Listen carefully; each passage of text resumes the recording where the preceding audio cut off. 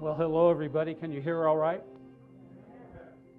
I'm going to give a talk today of great import because most people aren't aware of what's going on in science, particularly astronomy. Right now, the two fields that are growing more than any others are medicine and astronomy. I guess politics, too. There will be no politics in this lecture. There are, however, 5 commercials. I'm really not sure about the medicine part, but I know that astronomy really is growing. I'll be doing this quickly. I'm going to try to cover everything there is now and everything there has been and everything that will be, all in about an hour plus. So we'll be rushing through this. You can go home after the event's over, but remember the test is at 6 p.m., so we expect you all back. This opening slide is the Andromeda Galaxy. It's about 2.5 million light years away. I'm going to explain light years just in case somebody's not familiar with it in just a moment.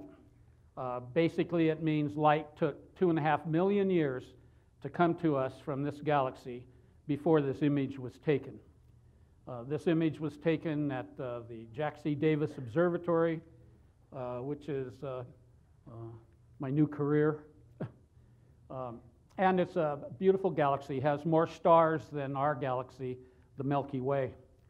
To explain the speed of light, the light travels at 186 miles every second, 186,000 miles every second. So the moon's about 250,000 miles away. So it takes a second and a half for the light to come from the moon to your eyeball. The sun's 93 million miles away. So it takes about 8.5 minutes for the light to come to us from our sun. It took 2.5 million years traveling at that speed for this image to get to us. This thing may be gone. Right now, we don't know. Chances are it's not. And as an example, I'm going to use the X-15 rocket plane. It set a speed record of 6.7 times the speed of sound, actually a little higher than that, which was 4,500 miles an hour. If you left Earth in the X-15 and traveled 24/7 to try to get to the nearest star, which is Alpha Centauri, it would take you 750 million years to get to the closest star in the fastest in-atmosphere aircraft ever built. Because that closest star is about 4 1/3 light years away. How fast is that light speed? Well, light travels about 6 trillion miles in a year. So if you went to Alpha Centauri, you'd have to cover 27,600,000,000,000. I should have put a 1 at the end of that, but after you've traveled 27 trillion miles, 1 mile, either way, doesn't make any difference. So some of the distances I'm going to give you, most of them, in this lecture are light years. How far away light travels in 1 year times distance. So basically, space is big. That may not come as a surprise to some of you. And that concludes our presentation.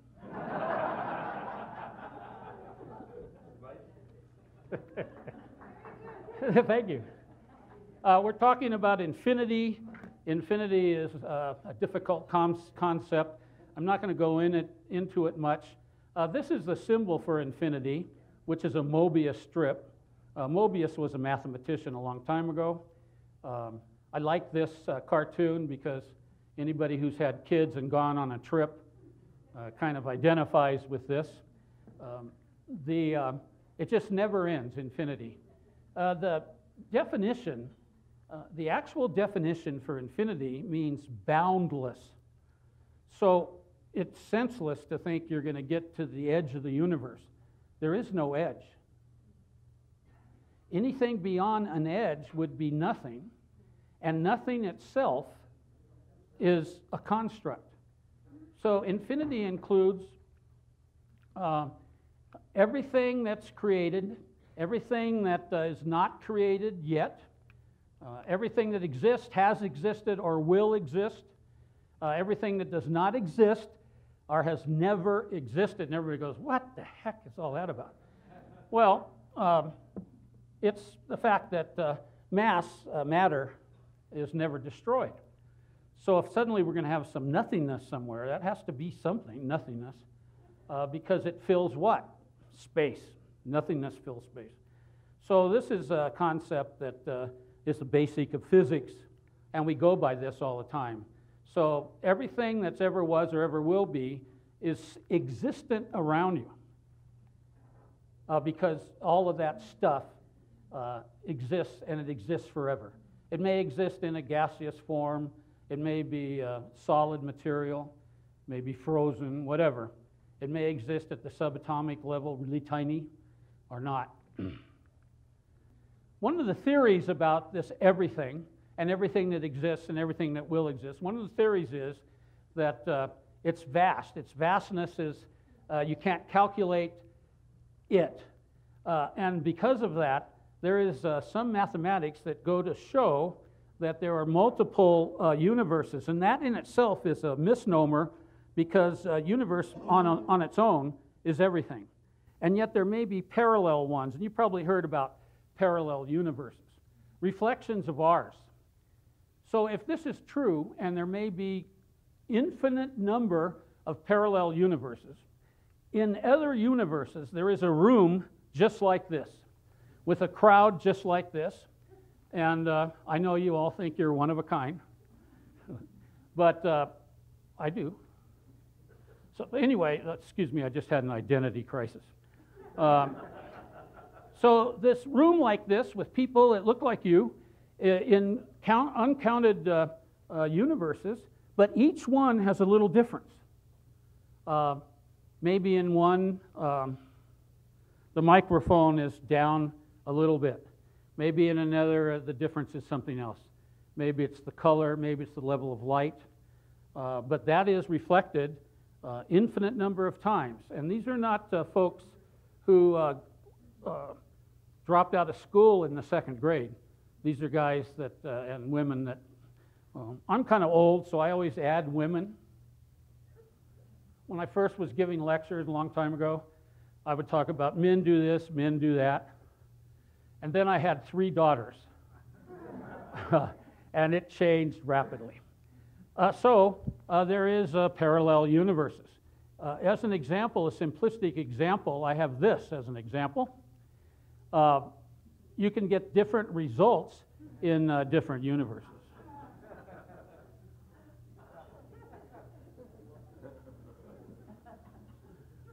This is just before she got the restraining order.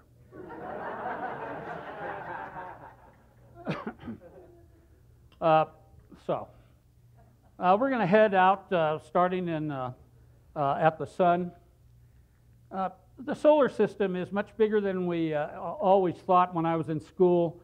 You know, there were 9 planets. Pluto was a planet. It's no longer a planet. We thought Saturn had 17 moons. You'll see that's not the case, and so on. So this was the solar system we were used to. I put an X over Pluto.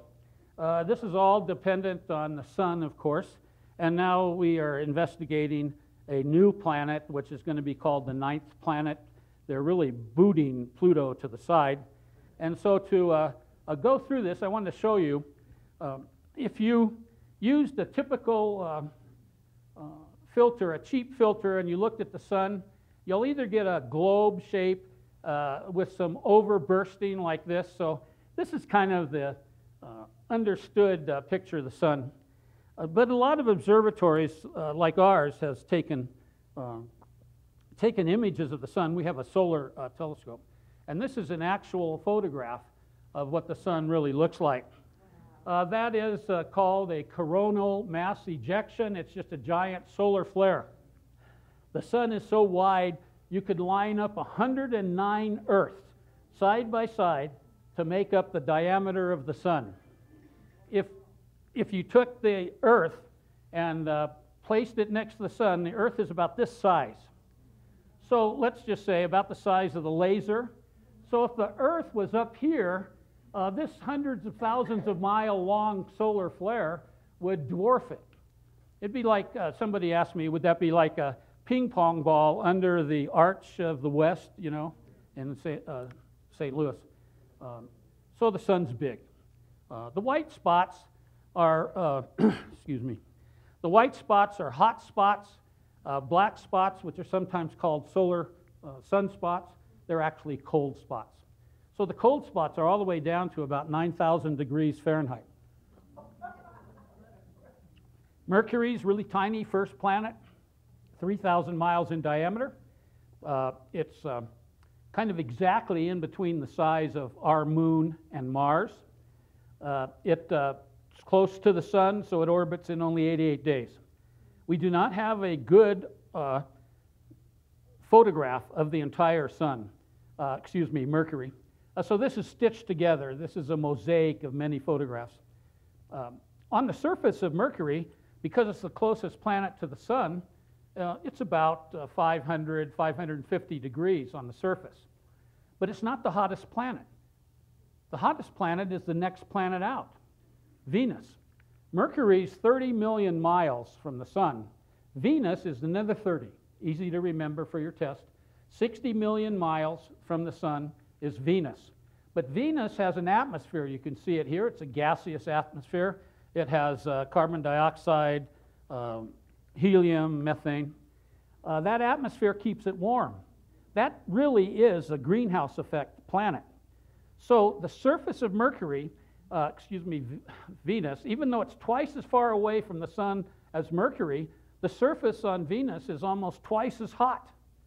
Venus ranges between 800 degrees and 900 or so degrees, and Mercury's only 500. That's because the heat on the planet is not allowed to radiate out during times of darkness.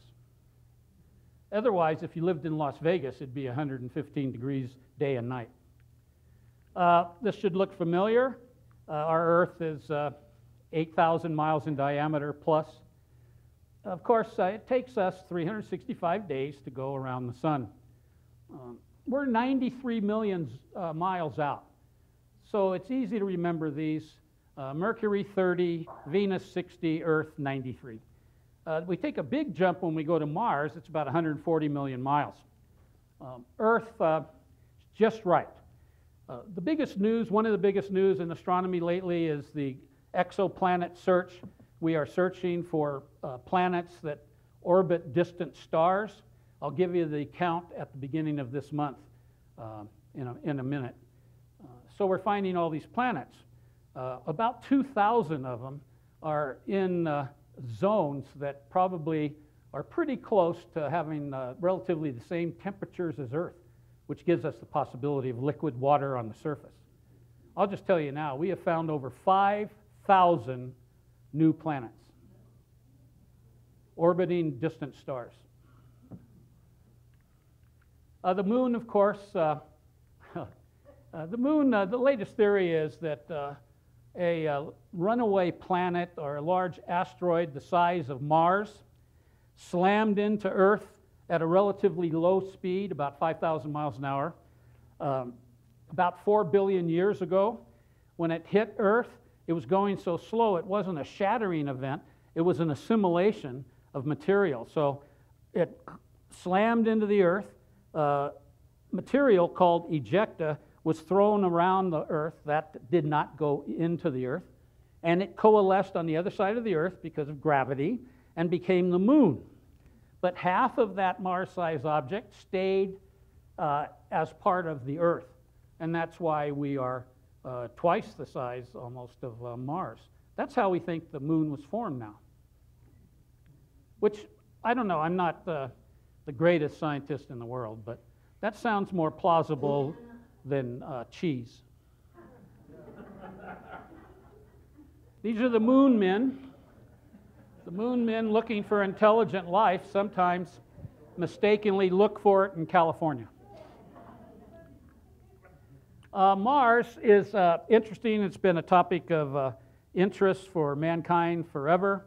Mars was first observed by the ancient Greeks, guys like Aristophanes in the 3rd century BC tried to study Mars, but there were no telescopes until 1609 the Dutch did that. And then Galileo took one of those that only had 4-power magnification, and boy, he really ran with it. But the Egyptians and the Greeks studied Mars. It's easy to see. It is orangish in color. It is never the size of the full moon. Every year when Mars is at its closest point to Earth, newspapers say, tonight Mars will be the largest it will be all year in the sky. Look for it to be the same size as the full moon. And I don't know where they came with that, but of course that's ludicrous. Mars is hard to get to. We've tried many times. We are the most successful country in space. The United States has sent 22 missions to Mars, starting with flybys, then orbiters, and then landers, stationary landers, and now we have rovers wandering around Mars. Out of 22 missions, we've only had 5 failures. The Soviet Union, and then later, of course, Russia, had a total of 19 attempts to do those things, and they just were never really totally successful, and they had 14 that were complete failures out of 19. So I just thought I'd wave the flag a little. This is the first photograph. Actually, it's the second. The first photograph that Viking 2 lander, our lander, did in 1976 was looking down at one of its foot pads. But in fact, that's been confused in history because we sent 2 of these landers. That's why this one's called number 2. That's basic science. That is addition 101. And so number 1 had a black and white camera, took a picture of its foot, the pad. Number 2 took this picture in 1976 showing a reddish soil, mostly boulders and sand. I know that I don't want to be a conspiracy theorist because I don't believe in that sort of thing, but I'm going to give you some news tonight.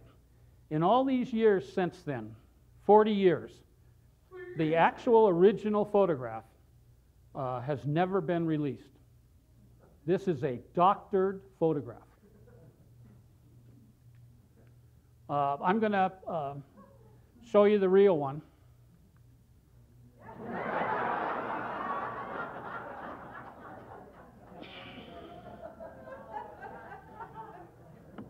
Yep. Clearly on his way to Tokyo. We have a lot of rovers that we've sent to Mars that have been very successful. The Opportunity rover this January passed 12 years of moving around on Mars, taking samples and pictures. 12 years. The mission was guaranteed to last at least 90 days. It's been 12 years. It's collected all kinds of material. In those 12 years, this one moves really slow. It just recently exceeded 28 miles. Took 28 miles travel in 12 years. My mother must be driving. If you're ever out here on Mill Street and there's a car in front of you, a white car that's going like 4 miles an hour, this was the second picture.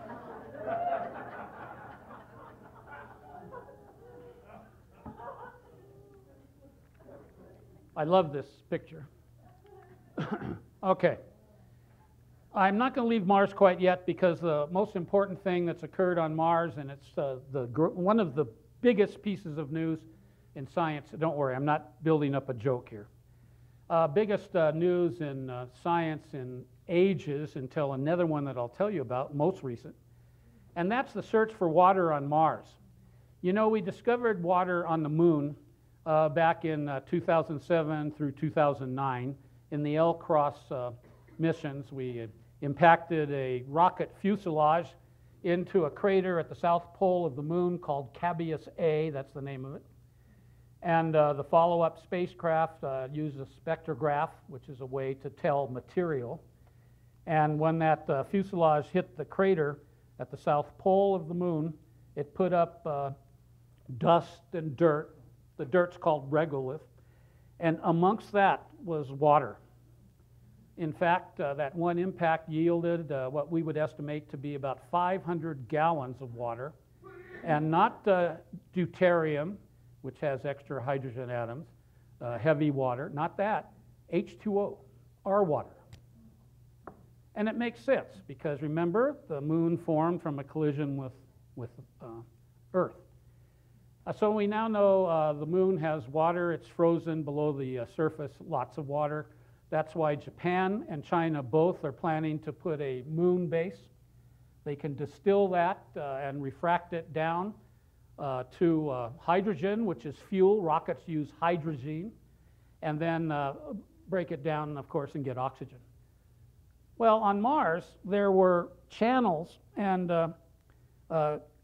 grooves, ravines, in lots of places. In this particular photograph, taken by the Mars Reconnaissance Orbiter, you can see these gullies, and they were really interesting. A scientist at Jet Propulsion Laboratory noted that there was a change in one of them, and so they retasked the Mars Reconnaissance Orbiter satellite to pass over another crater, a larger one, throughout the seasons on Mars. Mars has 4 seasons. And what it did is it kept taking pictures of that crater it was passing every time. They got a multitude of pictures throughout the seasons in one Mars year. A Mars year is longer than a year on Earth. And I'm going to show you what now, finally, NASA has released this to the internet. We got this sequence you're going to see at the observatory because we are connected with NASA.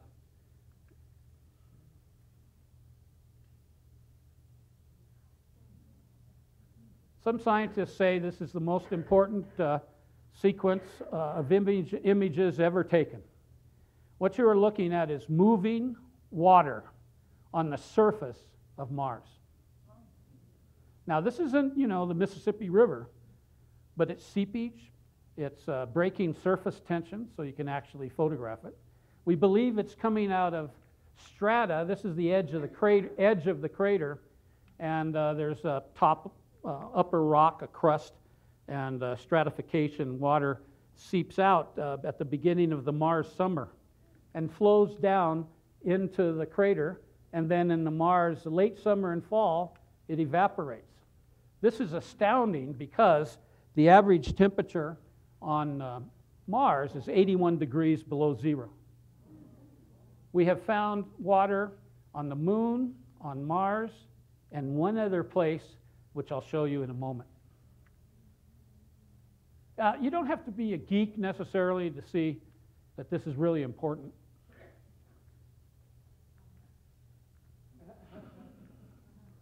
Okay, so I'm obsessed. This lecture, I wanted to give you a nonstop science, so there's only 37 slides of Angelina. After Mars, we have the asteroid belt. The asteroid belt is composed of 2 million plus chunks of rock. There's another 2 million chunks of rock divided into 2 groups of 1 million each that travel in the orbit of Jupiter, 1 million in front of it, 1 million right after Jupiter. This is all material that either was a planet in formation or a planet that had been struck by another object, a large asteroid, and broken into pieces. It doesn't matter, but it's all planetary material. Asteroids are rocks, okay? And that's where their path, between Mars and Jupiter. These are the two groups that are in front of and behind Jupiter.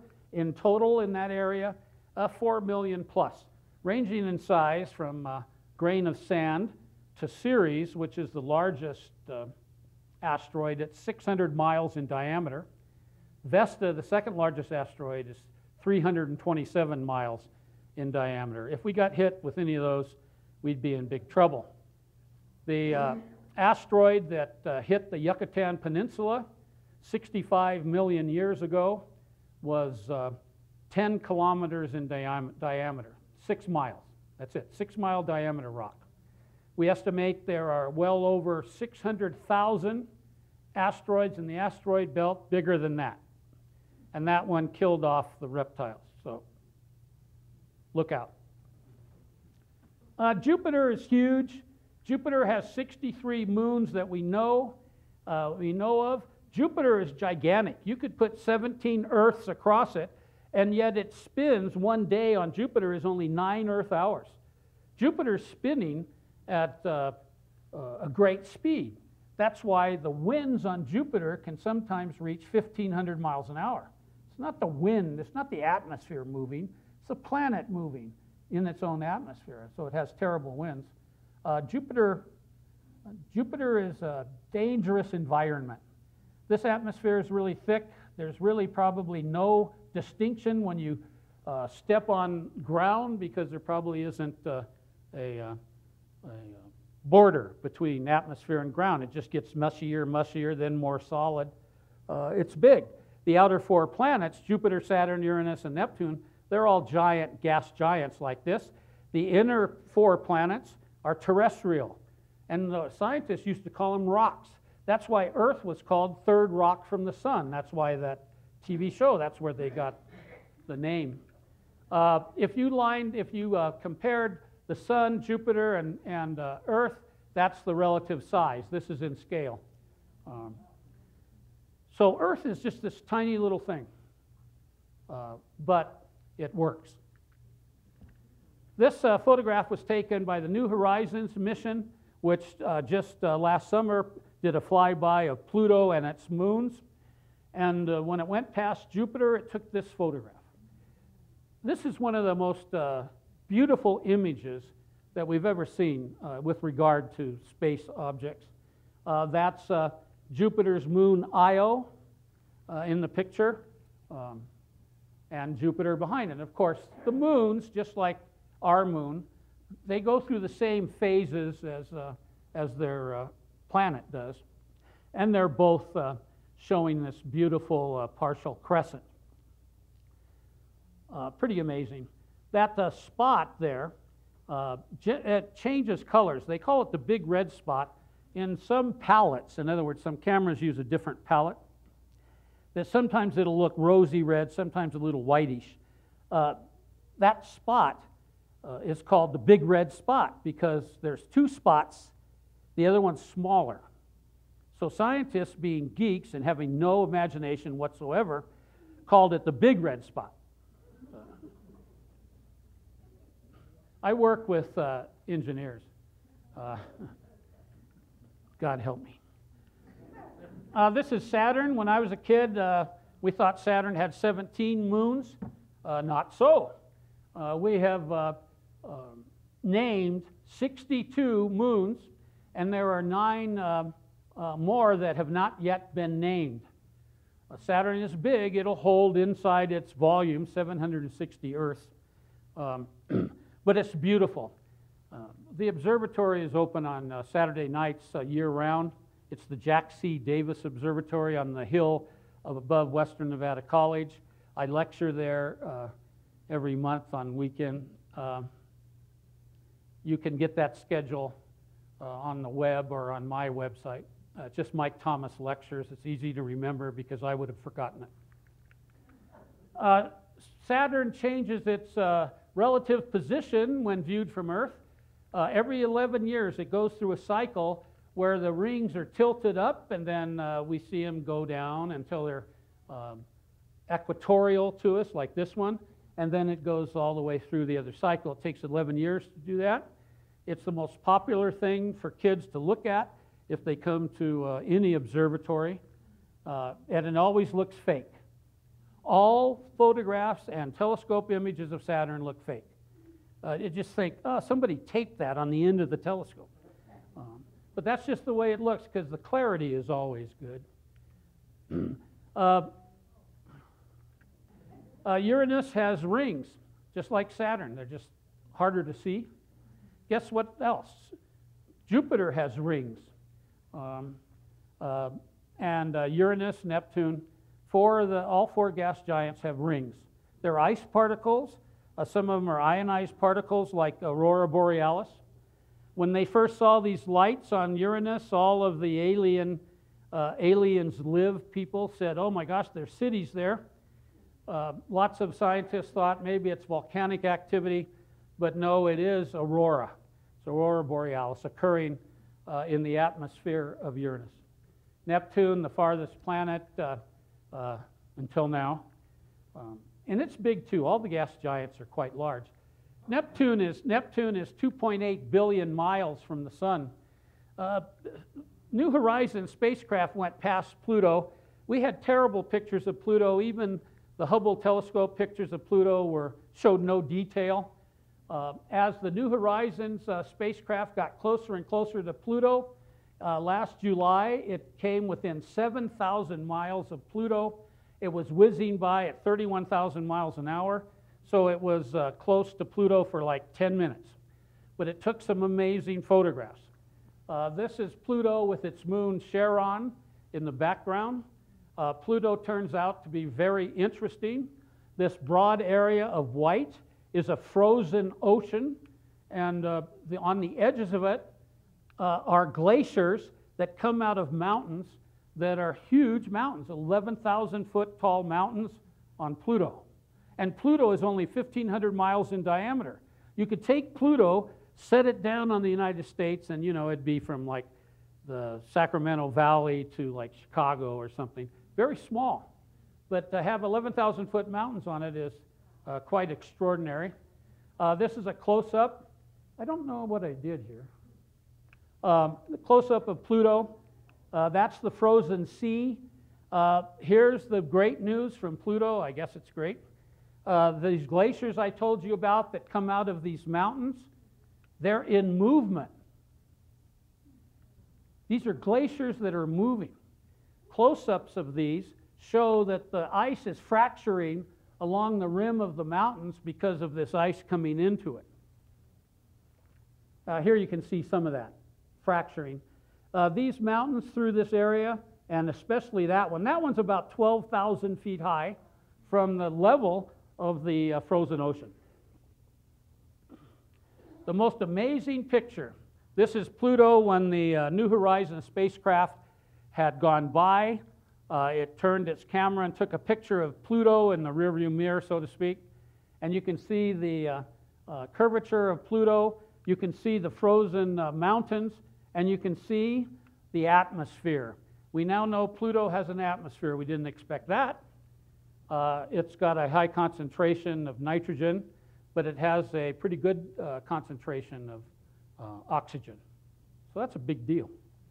By the way, what I found the most interesting is these mountains that are 11,000 feet high, they are not rock and earth.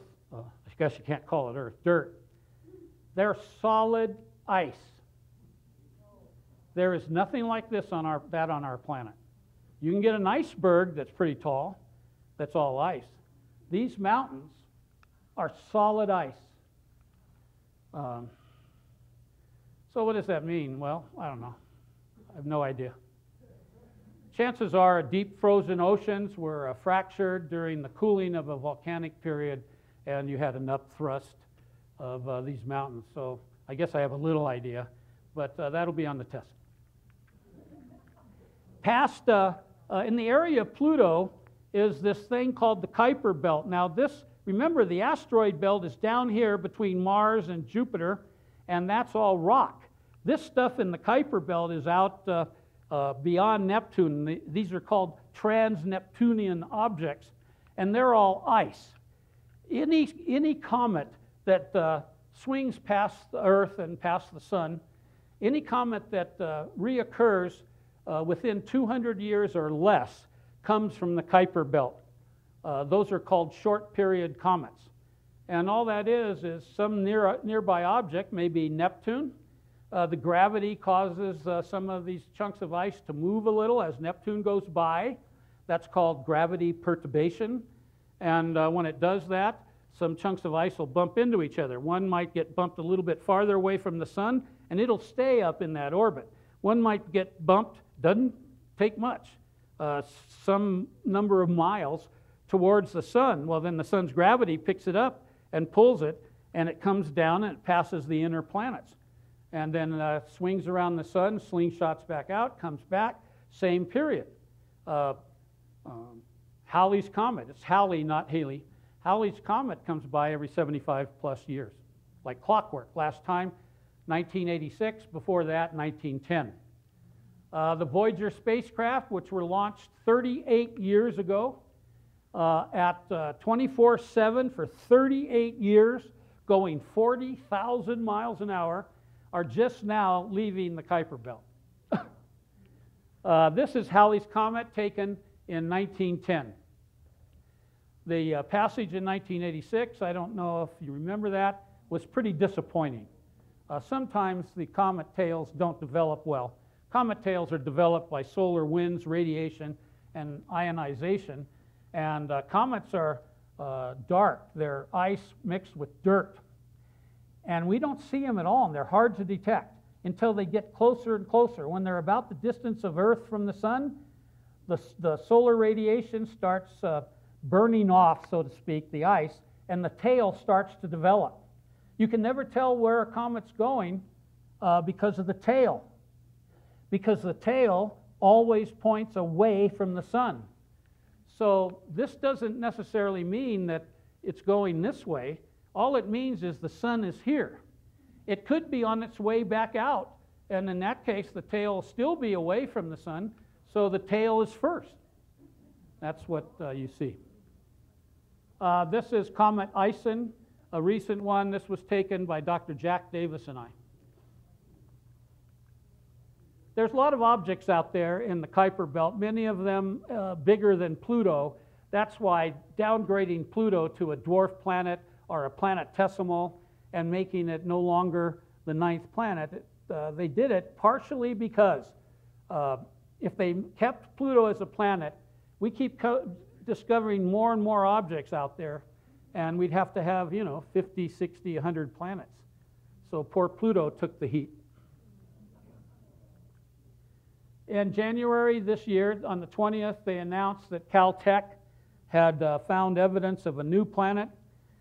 They're calling it Planet 9, which is funny because they say the very worst science fiction movies ever were the Killer Tomatoes from space and another movie called Planet 9.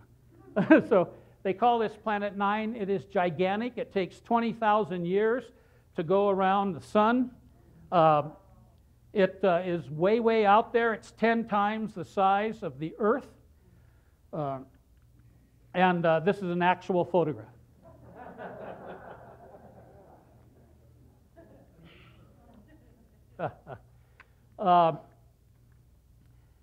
They discovered this without seeing it. Just like Neptune, astronomers were observing the movement of other objects, asteroids, other planets even, and you can tell if there's an object out there. If there's enough objects moving, we can calculate the size of whatever it is that's out there and its motion and so on. And that's the way they discovered Neptune. They figured out Neptune was there mathematically, then looked for it and later and found it. Planet 9 is so far out that it's very difficult to see. I think it's 50 billion. 50 billion miles from the sun. So they figured it out mathematically. Now, most of the tests that I'm going to give you is pretty easy. It's just numbers. But the formula for this, I want you to be able to duplicate it.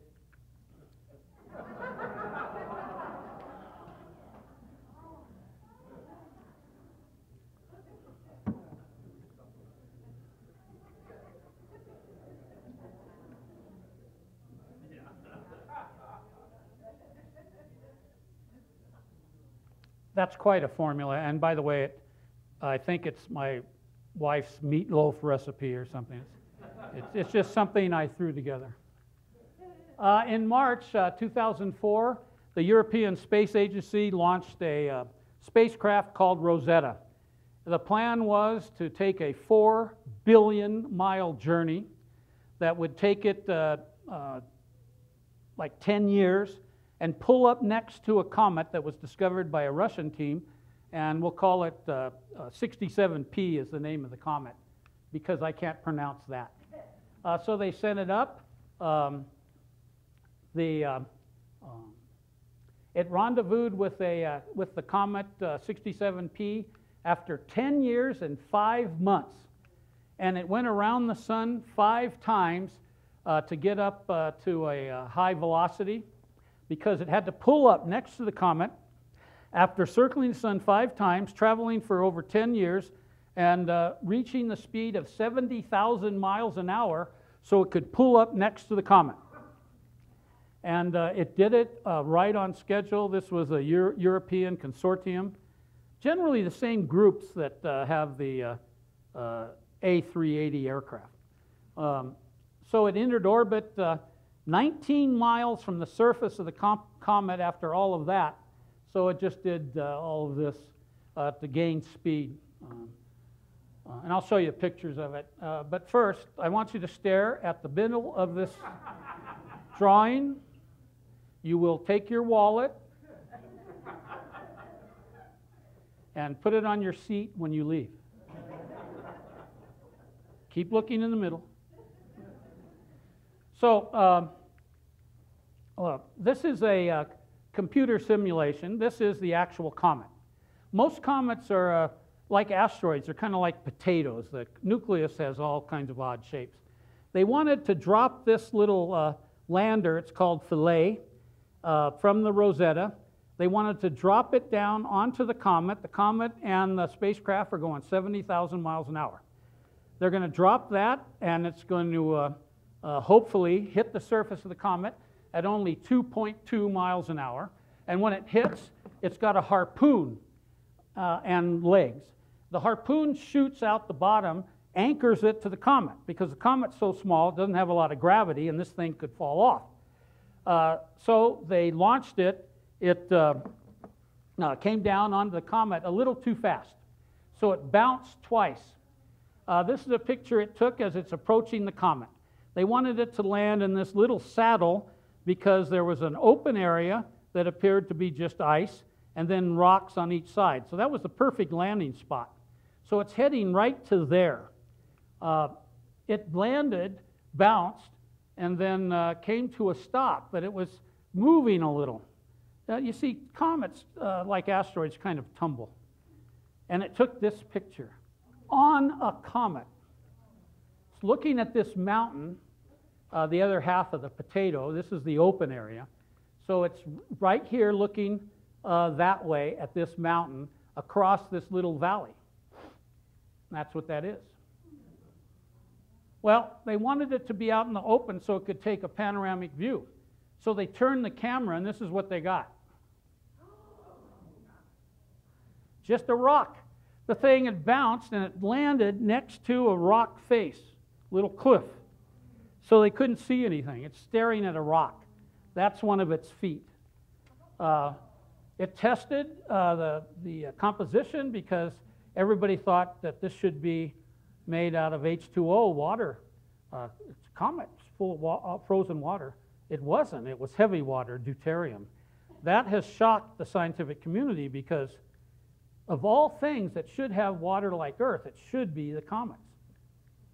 So they're regrouping on that. The Oort clouds out beyond that, that's where, those are ice. This is just a painting looking towards the sun. The Oort cloud is not like all the planets and all the asteroids, which circle the sun in one plane. They're all like this. The Oort cloud is a sphere, rounded, like you're inside of a basketball. The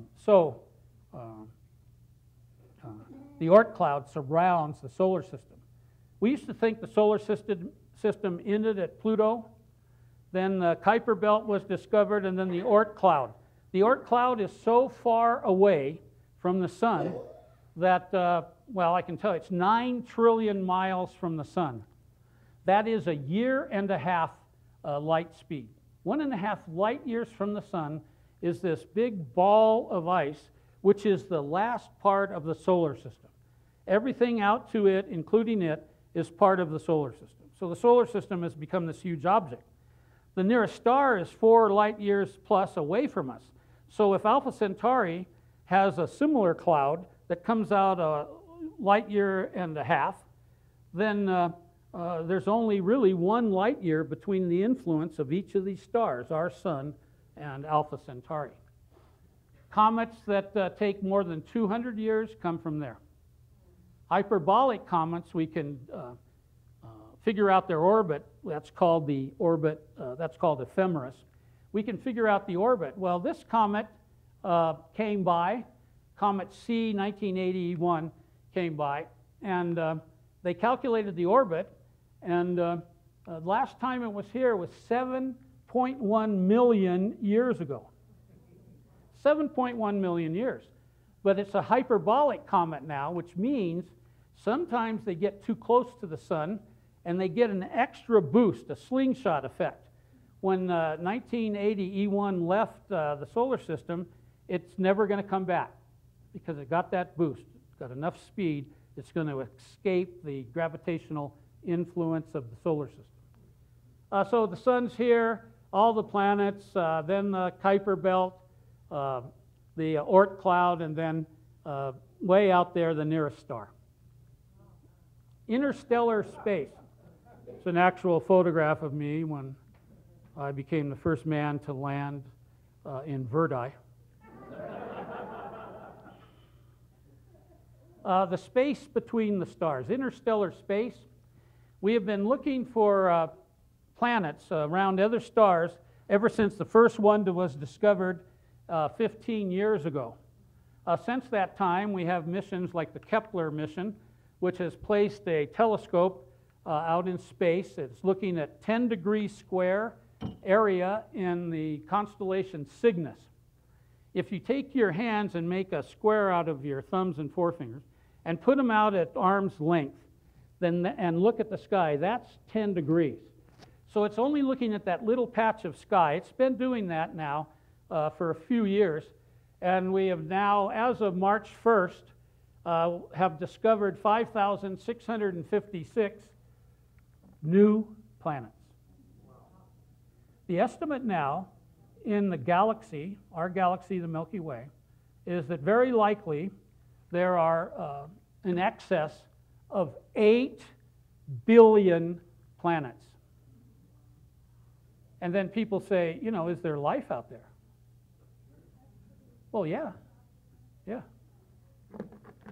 His name is Bob. This is a star cluster. This is, in our galaxy, there are areas where stars were born out of a big nebula. Nebula is a gaseous cloud. And in that cloud is a thing called hydrogen. And you get enough hydrogen together, and it starts to glom together, hydrogen atoms, until it's like a snowball going down the hill. So this big glob of hydrogen gets bigger and bigger in a gaseous cloud called a nebula. When it gets big enough and compact enough, the temperature in the middle starts to get really high, like 1,000,000 degrees. And then a thing happens, and that thing is called fusion. It becomes a nuclear bomb, a gigantic nuclear bomb. And when it does that, it burns the hydrogen, and every 4 atoms of hydrogen, this is as technical as I'm going to get, every 4 atoms of hydrogen transform into an atom of helium. Well, remember, you can't destroy matter, so what's the rest of it? What happened to the rest of it? Energy. So our sun is burning about 3 million tons of hydrogen. 3 million tons of hydrogen burns on the sun every day. So out of that cloud came all these stars. This one bunch of stars, the Omega Centauri star cluster, is really old, almost the age of the entire universe. It's 12 billion years old. And it contains about 10 million stars. This is an example. This is a nebula. This is hydrogen gas. It must have been gigantic at one time because these stars that are in this cluster were developed out of this nebula. Okay? This is a great example, NGC 602. NGC 602, they got to start naming these things. This was a big cloud of hydrogen. This is a photograph. This is Hubble. Does it have color? Yeah, it does. Hydrogen ends up being a blue tone and so on. So this was a giant nebula, and then it started using up hydrogen to form these new stars. So what you've got is what looks like a cave because it ate up all that hydrogen to form these stars. That's how it works. Our sun was formed that way. This is the Eagle Nebula, which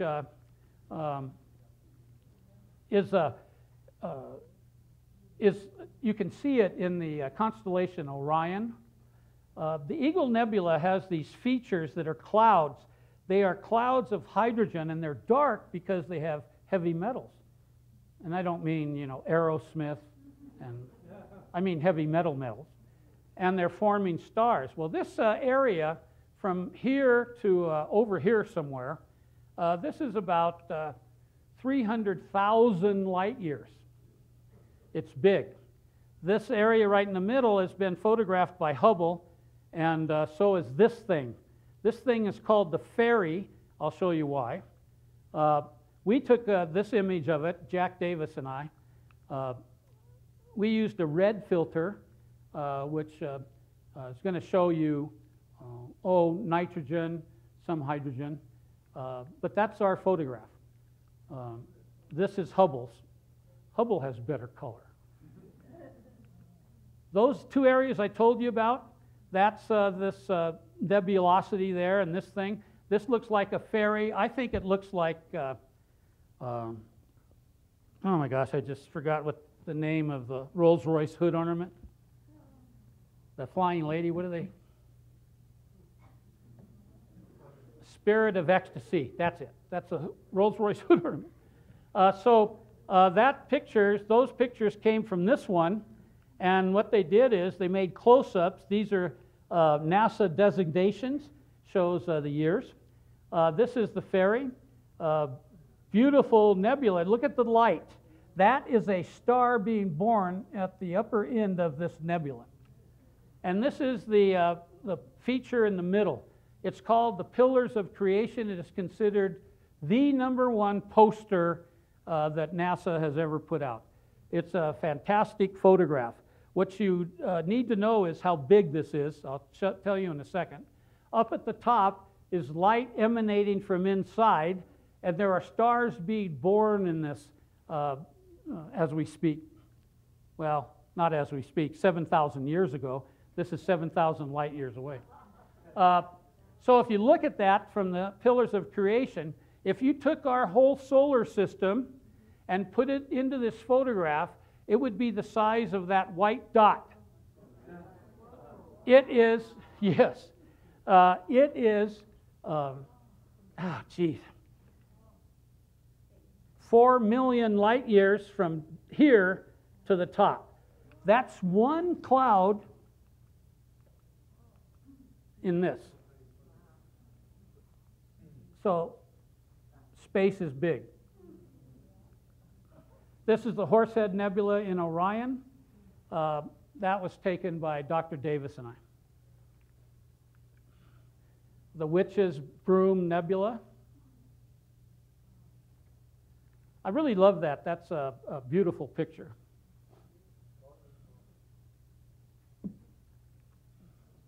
The Crab Nebula is 6,500 light years away. In the year 1000 AD, 1,000 years ago, the people in Europe observed a bright light in the sky. To give you an idea of the time, that's 95 years before the First Crusade. They saw a light in the daytime sky, a bright light. And that is when this exploded. This had been a star. When a star explodes, typical star like ours, it's called a nova. If the star is huge, it's called a supernova. When it does that, it explodes. It sends ejecta of hydrogen. Remember, the stars are hydrogen. And other metals and heavy metals, sends them outward.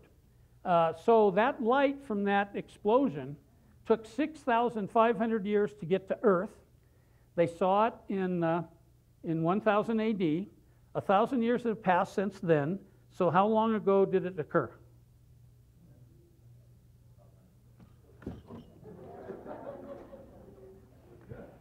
Don't say Tuesday. 1,000 years have gone by since it was observed. Took 6,500 years for that light to get here. So this blew up 7,500 years ago. It's still expanding. They have calculated that this cloud, it doesn't sound like a lot, but it's growing at about 300 kilometers a second.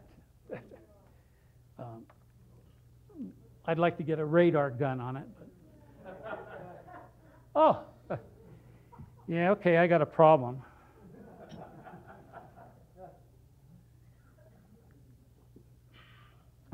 A galaxy comes from the Greek galaxis, which just means milk. And the Greeks observed the Milky Way at night, big path of stars. And that's where we got the name galaxy. The common galaxy is called a spiral galaxy. We thought that our galaxy was a spiral like this, but it's not. It's called ours is a barred spiral. This one is a different galaxy. This is the Whirlpool galaxy, I think, M51. This picture and the picture of the Andromeda galaxy that I started the lecture with, those two pictures are on the internet a lot, and they say, NASA announces photo finally taken of our galaxy. Well, it doesn't take a rocket scientist, literally, to figure out that is impossible. Nothing has been out that far to turn around and look back at our galaxy. But typically they contain between 100 million and 2 trillion stars swirling around. They're in different shapes. They have elliptical galaxies, which are misshapen. They have globular and so on. This is a map of what our galaxy looks like. See, we just always assumed, I think it was an assumption, that ours would look like this because we've seen so many like this. And in the middle, that brightness, that ball of brightness is just a concentration of stars. Our galaxy has 300 billion stars, and it's one of 350 billion galaxies. I start losing zeros. So if this has 200 billion stars, then probably 20% of them are in the middle. So it looks like a solid white light. Our galaxy, we now know, is called a barred spiral. And at the end of our barred core comes these 2 big arms. And our solar system is right here. So one of the arms, the Perseus arm, has a little split called the Sagittarius arm. We're on it. And it splits away right there, comes this way, and then it splits again into another arm, and those are called spurs, and that's the Orion spur. And our star is right there, and of course this depiction is much bigger than our star. But that's where we're at. We're, about 30,000 light years from the center of our galaxy, and then there's another maybe 60,000 light years beyond that. But that's where we're at.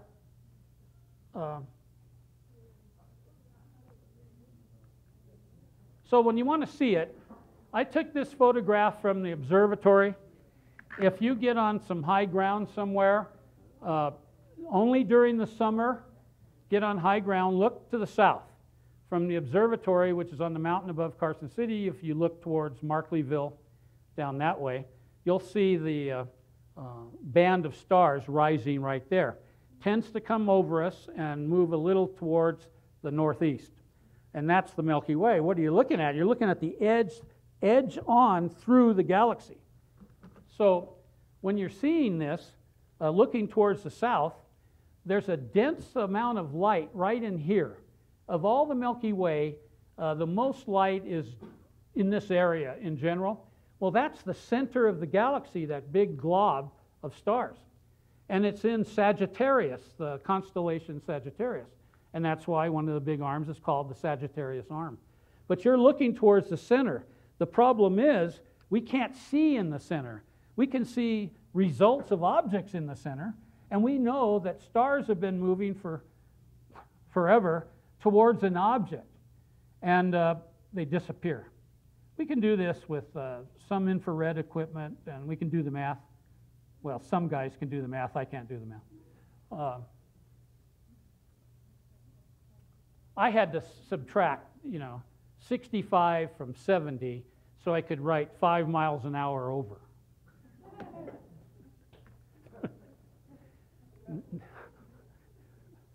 I wasn't a traffic cop.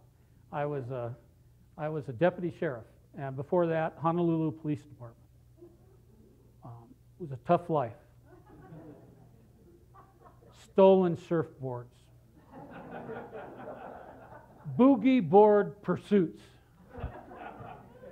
So what you're doing, you're looking edge on from us towards the center of the galaxy. Well, we can't take pictures of what's in the center of the galaxy. We know that there's a black hole there, a big one. We also think there's 11 other black holes within our galaxy. One of the black holes is in the middle of that star cluster, Omega Centauri, that I showed you. We can't look in there, so that's called the zone of avoidance. I love that name, zone of avoidance.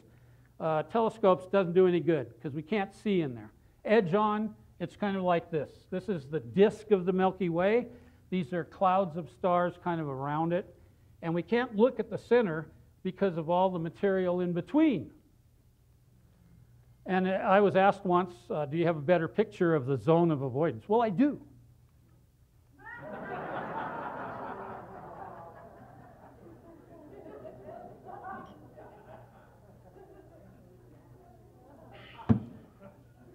I told my grandson, you come in without wiping your feet one more time.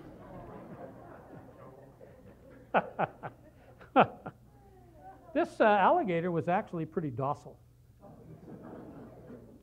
No, it's a Photoshop. So.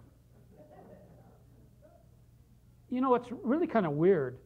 You would think I would have told him to go do that, but he did it on his own. A black hole is simply a place where everything is drawn into it because of its immense gravity. So if we could take a picture of it directly, it would look something like this. The edge of this hole, where the stars are spinning faster and faster, is called the event horizon, the edge. Once a star goes in there, it's gone. The black hole in the middle of our galaxy, we know, contains the equivalent of 4 million stars that have already been eaten up by this thing. They go in there, and we don't know what happens to them. We don't know. Lots of theories about that's your wormhole. That's your gate to one of those parallel universes. Works for me. Also, the gravity's so immense, you've heard this, light cannot escape it. So if we could see it, it'd be like this. It's just an absence of anything. What happens sometimes is most stars are 2 stars together. When you look at the night sky, on the best and most clear nights you've ever seen, like maybe camping somewhere, and you look at the sky, not counting the Milky Way, because you can't count all the stars in that, but on the best night with good viewing, chances are you're looking at about 6,000 points of light, 6,000 stars. But we know that over 50%, some scientists think 65%, of all those stars are 2 or more, called a binary group. Our sun is unusual because it doesn't have a companion. most stars, the vast majority of stars that you see are two. There are 3-star groups, 4 stars, so on. Biggest known is 4. So you're looking at a lot more stars than you think. When a binary star system, 2 stars, and by the way, they orbit around each other. They're in this kind of cosmic dance thing. When they get pulled into a black hole, the smallest one gets pulled in first, and it gets stripped away from its companion star. And it's just like you stretched it with a rubber band and then snapped the rubber band, because it gets a rebound effect, and the star that didn't get sucked in first gets thrown out. And those are called hypervelocity stars. Those stars also are referred to as rogue stars, because when they come out of that thing, they just get thrown at almost 2 million miles an hour. And they're thrown and they head out of the galaxy, a loose rogue star. And then it mourns its buddy that got pulled in. If you took a picture in the black hole,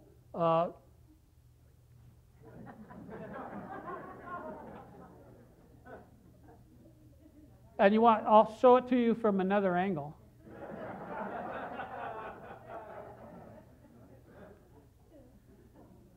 February 11th, something that Einstein predicted 100 years ago. In 1916, Einstein predicted that there was a ripple in the universe everywhere. This thing, a distortion. And that distortion, in one of his papers, he called a gravitational wave, a gravity wave. He predicted it 100 years ago. And then February 11th, it was confirmed that there was this ripple detected. So some investigations started. It soon became clear that it occurred long ways away from us. And what had happened was 2 black holes, like the black holes I just showed you, like that. 2 of them were approaching each other. Well, this is going to be the biggest explosion possible, because you've got 2 immense gravity anomalies that are coming towards each other. And get this, they approach the speed of light. Well, Einstein said that we can't exceed the speed of light. There's already scientists now saying that this is almost sacrilege, that Einstein may be wrong, that black holes may approach the speed of light. So they collide together in this enormous explosion. And then out of that emerges one black hole, and these waves that head out, these ripples, and these ripple time and space. And this gets too deep, really. It's distortion of time and space means that all of the physics just gets thrown out of the window, and an object that you see one day won't look the same. Time gets changed just like it would if we were going the speed of light. Alignments get moved. Alignments like electrons orbiting the nucleus of an atom. Down to that scale, it disturbs the force. And those are gravitational waves, and that happened. The interesting thing is the energy released of the one that we finally saw, and by the way, that occurred a couple billion years ago, and we're just getting it now. The energy released was greater than all the energy of all the stars you see. Greater than that. That's a huge, huge explosion. And I put together a simplistic demonstration, but you got to pretend a lot. So here you got 2 black holes coming towards each other. Obviously, these black holes live in Waikiki. Pretend this is in space. Pretend the beach balls are black holes. Pretend they are moving at near light speed towards each other. That's step 1. Pretend they collide in a furious bang. That's that. That would be number 2. The furious bang creates a new black hole, and pretend that this event results in a gravitational field which ripples outward, distorting space and time. Those are the 2 waves. And that's what it does. And now that we are getting a machine that can detect this, we're finding out this is going on everywhere. There are ripples coming from all kinds of directions. If black holes can exceed the speed of sound, folks, speed of light, then that black hole, theoretically, the math works, is a passageway to one of the multiverses, one of the parallel universes. How freaky is that? The Andromeda Galaxy is 2.2 million light years away. It looks like our galaxy would look. This is an image taken at the observatory. I got to warn you that even though space in general is randomly expanding away from everything, there are different objects that are going towards each other. And I'm going to be wrapping up here. And Andromeda and our Milky Way are going towards each other. So set your calendar, because in about 3 billion years, we're going to merge. This is NGC 1300. That's the new general catalog. It's 60 million light years away. This is M51, the Whirlpool Galaxy. It collided with another galaxy billions of years ago. And that's it in the distance. This galaxy has pulled stars out of the smaller one. That's that. That's called a light bridge. This is the mice, two galaxies that are colliding together. The collision, the gravitational forces, tears them apart and reshapes them. This is my favorite. This is M104, the Sombrero Galaxy. This is my favorite. This galaxy is 29 million light years away, and it's stunning. Absolutely beautiful. Deep space, quickly.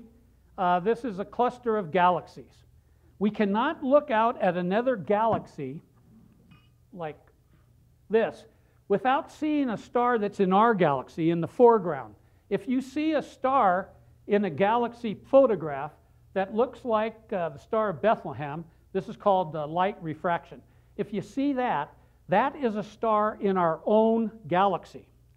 Anything else in these pictures of deep space, everything else, every spot, everything, those are all galaxies in the far distance.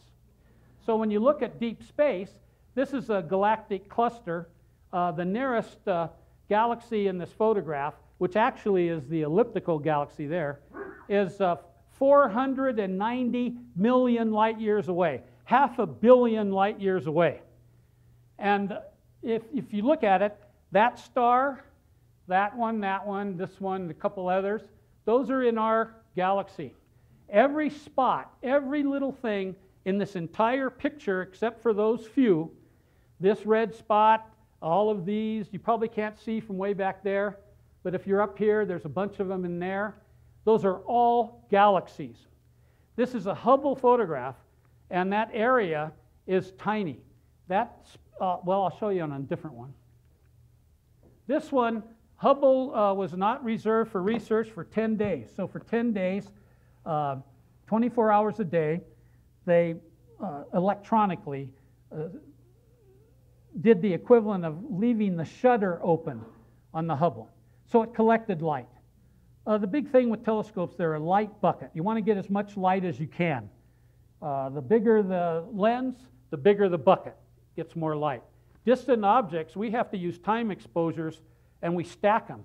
Those photographs that Dr. Davis and I took, most of those took 60 to 80 images, each one with an exposure time of about an hour and a half. So this kind of stuff takes a lot of work. Well, it's not work. You got to sit there and drink coffee and donuts. I defy anybody in this room to know more about donuts than I do. I'm serious. I can smell a glazed donut from upwind for 50 miles. Okay. The Hubble ultra deep field is this. This photograph, when it's high resolution and they counted it, has 10,000 galaxies in it. 10,000. Each one of these, even these tiny points, will contain between 100 million and 2 trillion stars each. And you know how much space that is? When Hubble is resolving the greatest distance photographs it uses, the photograph, this is my show and tell portion of the presentation. Well, I can't even, oh, I got it. This is a pen. The end of the pen is, as you can see, it's about this big around. If you held this pen at arm's length, that end of the pen, about the size of an eraser, that's how much area this is. Telescopes take, the telescope I use, it's pretty big. I'm only looking at a piece of space the size of my thumb. So in this area that if you held your hand up, the diameter of an eraser has 10,000 galaxies you can view in that spot. Then people ask, are there aliens? Seriously. How many spots that size are in the entire sphere of the universe? More than 5.